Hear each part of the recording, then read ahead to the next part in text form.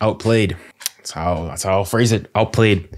PSG were outplayed from the first minute to the 90th minute. Outplayed, outcoached, outmuscled, everything. Today it was an Arsenal masterclass, defensive masterclass, Arteta masterclass. Arsenal were the better team today. There's no two ways about it. The 2-0 scoreline is not a flattering scoreline. It's a true reflection of the nature of the game. I think Arsenal, were definitely deserved winners today, and that's that. From the PSG perspective, I guess I'll get the one point from their perspective out of the way is the penalty. I personally think that there's a handball there on 𝙀𝙊𝘾𝘼𝙎𝙏. I don't get how, especially now that we're hearing that the 𝙀𝙬 handball from the Euros against between Spain and Germany, how that was given or should have now been a handball, but that this 𝙀𝙀𝘾𝘼𝘏 one, where his hand is clearly not within the natural form of his body, that's not given as a handball. But again, even if it's given as a handball and it's a penalty and we score 2-1, I don't think it changes the game massively. But that's that point out there. Speaking more broadly about the game, obviously the big headline, I guess, coming into it was the dropping of Ousmane Dembélé. And well, now obviously with the benefit of hindsight, you're looking back and he could have said this before the game, but his presence was missed, definitely, greatly. Would he have made a massive difference? Would he have caused PSG to win? Who knows? But he certainly would have weighed positively and made a difference in a positive light for PSG.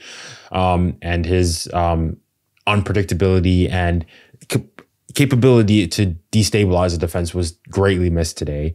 And what I'm hoping for is whatever the reason, the disciplinary reason was for dropping him, it better be a good one, because it can't be some small little spat, a small little disagreement that causes us to miss our greatest player.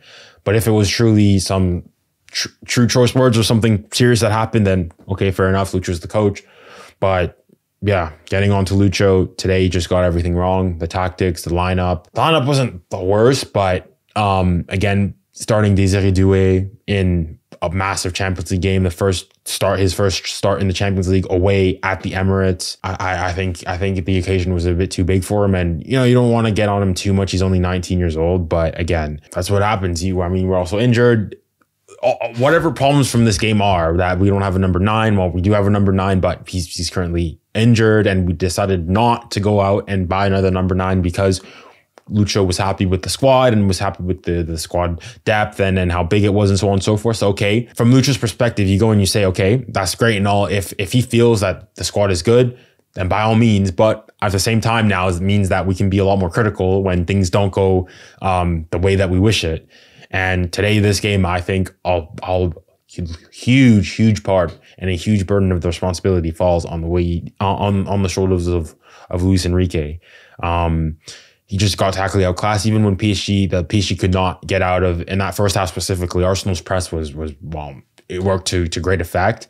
They could play the ball out of the back a bit, but as soon as Arsenal press, they run out of options. They have to go long, and because they don't have an out-and-out, target man, somebody who can hold up the play, it goes astray, and that's it. Compared on the other side, you have Arsenal with Kai Havertz, who is doing it, to great and tremendous effects. And yeah, that's it. The thing I'd say for PSG is it's a reality check. We're a young team, a team that is going to have to go through some growing pains. Obviously, being PSG, you can't necessarily just go and have a quote unquote rebuild phase and have the expectations of a rebuild phase. You're still PSG. You're still expected to go and to dominate your league and to make it at minimum, quarterfinals of Champions Leagues.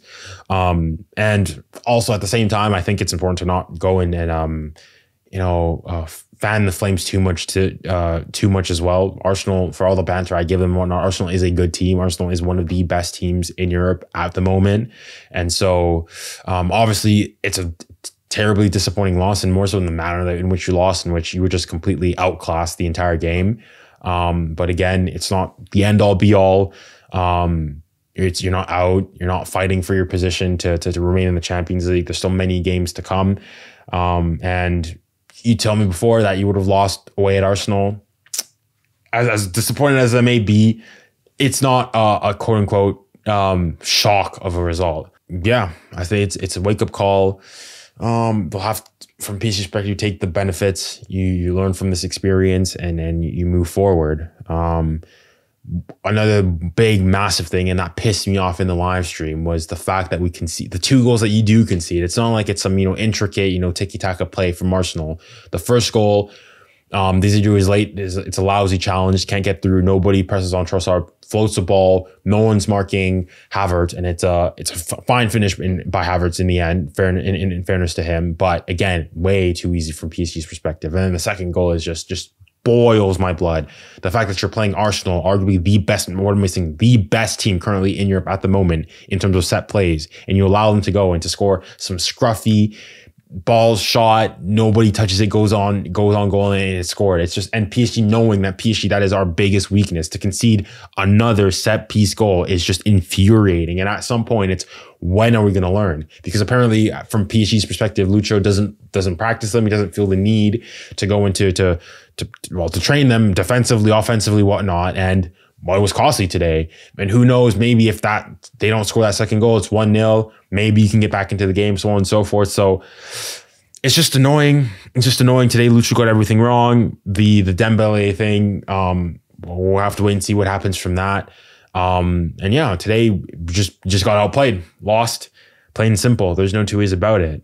And hopefully we'll be able to bounce back in this. Who's our next game? PSV at home. From the looks of it, it's now starting to become, you sort of got to win the games that you're expected to win. And then the games against the big teams, your Cities, Bayerns, Atletico, you try to get as good as a result as you can get. And most likely, you try to hope for top 8. But again, it's not a great result, but it's just disappointing. It's just disappointing. It's not even like, I'm not even like, furious at rage. It's just with the Dembele thing, how things went.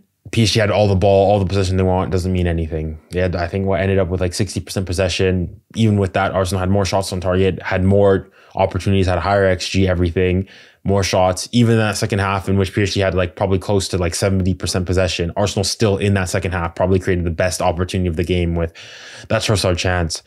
So again, meaningless sterile possession doesn't mean anything. And that was always my big concern with Lucho, is that, okay, it's great that you have the ball and whatnot, you have really nice technical players, but if you can't put the ball in the back of the net, all that is for naught.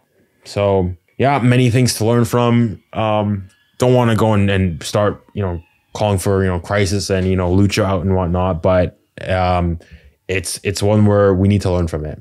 And that's that.